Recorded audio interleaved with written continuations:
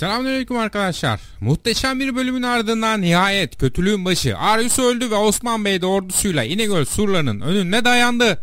Peki yeni bölümde neler olacak? Osman Bey İnegöl'ü alacak mı? Aryus'un son kurduğu plan neydi? Aryus Holifre'yi almaya gelen askerleri öldürüp kendi adamlarını onların yerine koyup Kaya Obası'na onları sokmak için plan yapmıştı. Ama planının neticesini göremeden Akdemir sayesinde canından oldu. Aryus çok yönlü düşünen birisi. Her ihtimali göz önünde tutuyordu.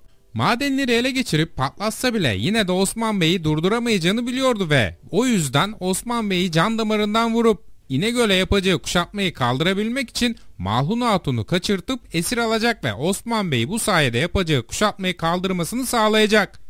Evet, bu planın da başarılı olacak. Bir sonraki videoda detaylarıyla bu konudan bahsedeceğim arkadaşlar.